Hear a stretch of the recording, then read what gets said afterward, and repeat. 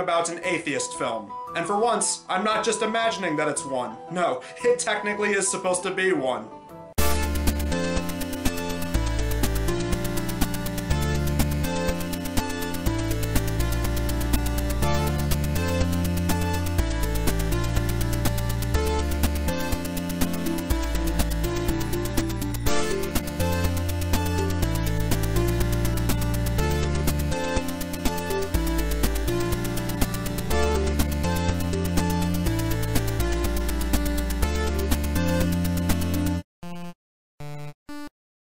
In the mid to late 90s, Philip Pullman wrote a series of books called The Golden Compass. Because Pullman was a true blue atheist, he went on record saying he wanted these to be the atheistic counterpart of the Chronicles of Narnia, which he dubbed Christian propaganda corrupting the youth. So he basically made these books to offend Christian readers. Without even reading a single page of one of these books, I'll have you know you did a very good job offending me, good sir.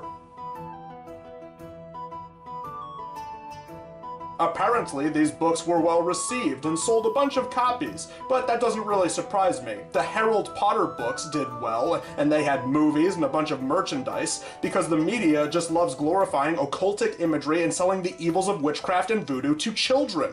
This brings us to New Line Cinema, who are the same studio who made Lord of the Rings. Oh, come on, I actually like the Lord of the Rings movies.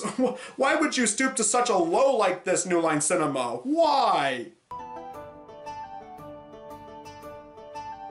Yeah, well, I'm still not sold on this movie, especially knowing the fact it's meant to offend people like me. Either way, I guess we're just gonna have to watch this film for ourselves and see what kind of horrible, heathenistic garbage this film has to offer. Because after all, no one really likes to see people talk about things they like here on the Web Zone. This is The Golden Compass. We begin with an opening narration explaining every little detail of this world instead of just showing us. It's almost like they were trying to put a lot into just one movie or something. There are many universes and many Earths parallel to each other. So everyone in this movie's universe has a talking animal sidekick, or a demon as they're called, their words not mine, who are also called souls. Apparently their human counterparts are linked to them spiritually. So not only was this film written by an atheist, but now we actually have demons and we're promoting actual satanic imagery. Well, good job, New Line Cinema. I hope you're proud of yourselves.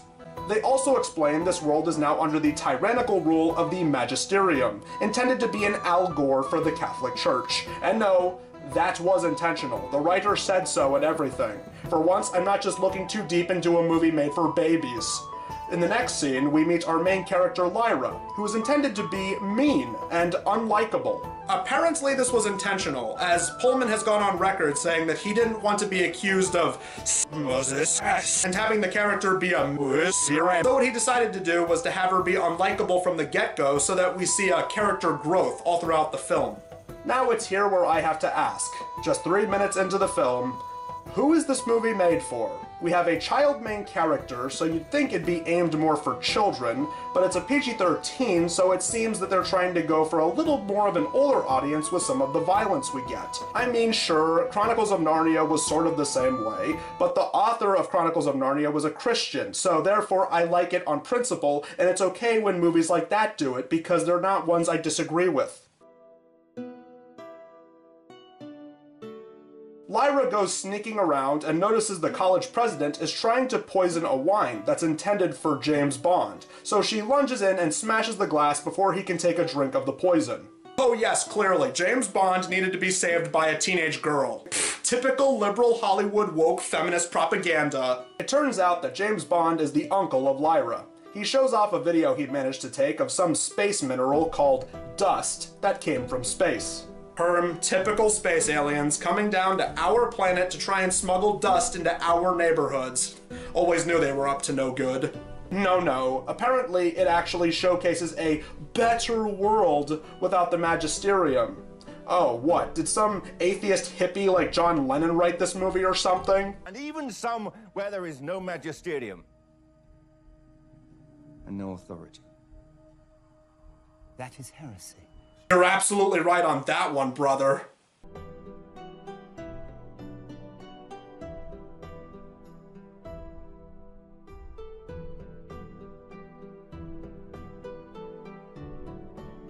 Sometimes you must do what others think best. But I disagree, Master. Mrs. Coulter. Hey, wait a second. Isn't that Nicole Kidman?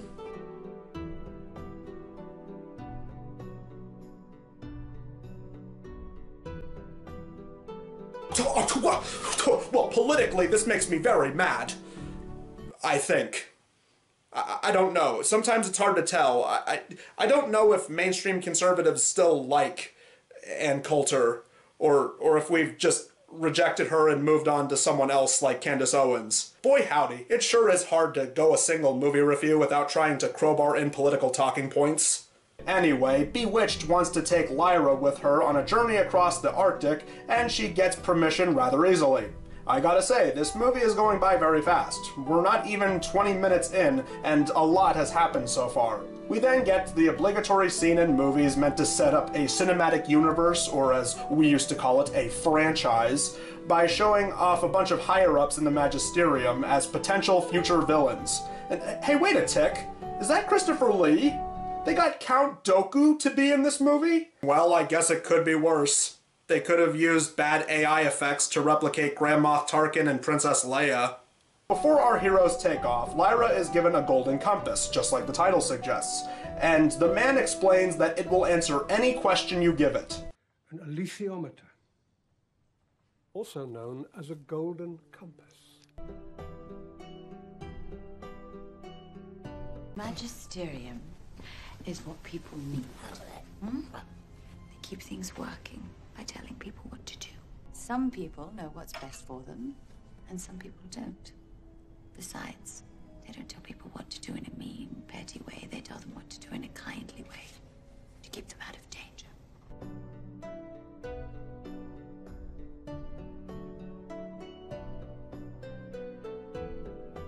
And now for a montage of Lyra getting dressed up to look exactly like Miss Coulter, like she's one of those trashy reality housewife types of mothers who dress their children up to look just like them. And now we get this escalation. Now, darling, will you take off that childish short bag?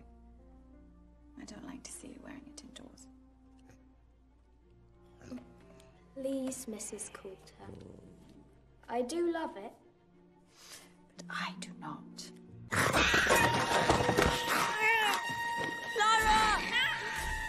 Don't. Whoa, hold on.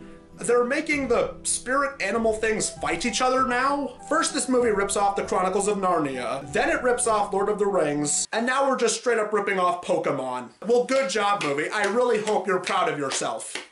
So her ferret thing convinces her to sneak into the study of Tom Cruise's ex-wife. Here, Lyra realizes she's pulling a Maxwell and helping kidnap children for a corrupt authoritarian regime. So Lyra manages to escape and resides with a group called the Egyptians, a group that travel the world by boats. One of them she just so happens to be close friends with. Meanwhile, what is James Bond up to?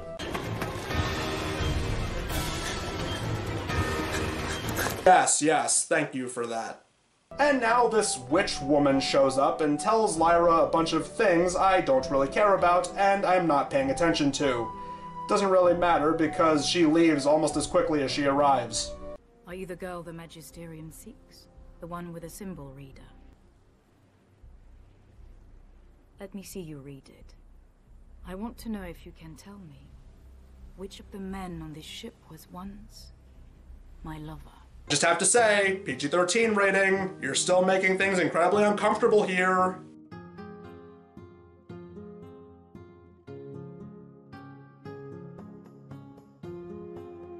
And now we get Sam Elliott. Sam Elliott's in this too. Looky here. Reinforcements. Okay, so what exactly does he add to the story? Well, he operates a hot air balloon service, and he's friends with a talking polar bear named Yorick, who used to be the king of the polar bears. That is until he had lost a bet and had to give up his armor. Now he is forced to do hard day's labor in this small town alongside Sam Elliott.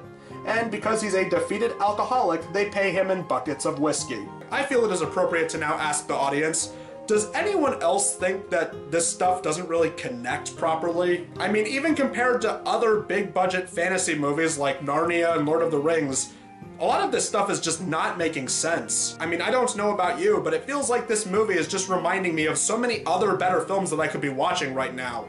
Like the Star Wars prequels. Oh, and all of this doesn't really mean anything since the next scene has them getting the bear's armor back.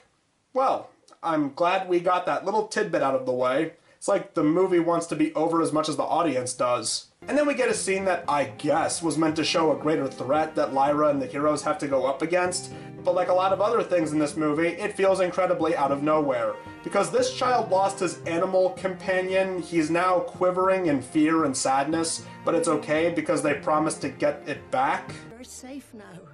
Oh, we'll find your demon. We'll bring her back. I guess to give this part of the movie some tension, their camp is then attacked and Lyra is taken. Oh no, it's the kidnappers from 10,000 BC. Run for your lives. It's funny because that's another movie I already reviewed. I'm clever. Reference, spoiler alert, bazinga. Now for some reason, Lyra is not brought to Nicole Kidman, but instead she is brought to the bear that defeated Uric. Using her wits, she convinces the bear to have a one-on-one fight for the crown against Uric. And I will admit, this is easily the best scene in the movie, two polar bears fighting each other.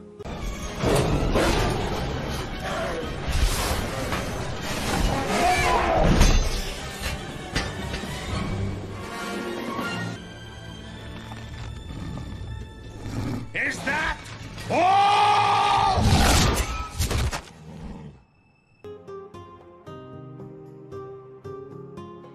So with Uric now back as the king of the polar bears, he is now in Lyra's debt and promises to help her to travel to where the kidnapped children are.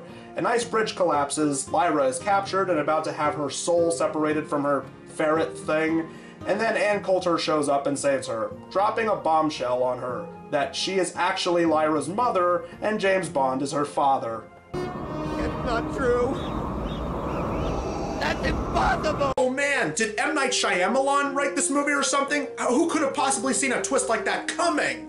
Lyra frees the children, these soldier people just show up and fight them, and then we get every character from earlier in the movie showing up to help for this third act fight scene, including the polar bear, the witch, the Egyptians, and even Sam Elliott. Cause sure, why not? We need an ending, right? And so, Lyra hops onto Sam Elliott's balloon to find James Bond. Well, that was an abrupt way to end a movie, but at least it means the movie is over now.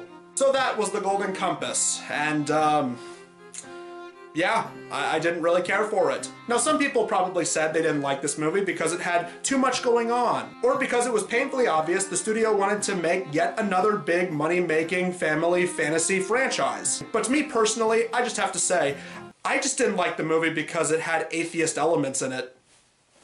I mean, are you really surprised? I mean, do you know what video series this is? It's The Captivating Christian. Of course I'm going to complain about something like that. My advice, just stick with something like Lord of the Rings or Chronicles of Narnia. Well, until next time, everyone, may Jesus be with you.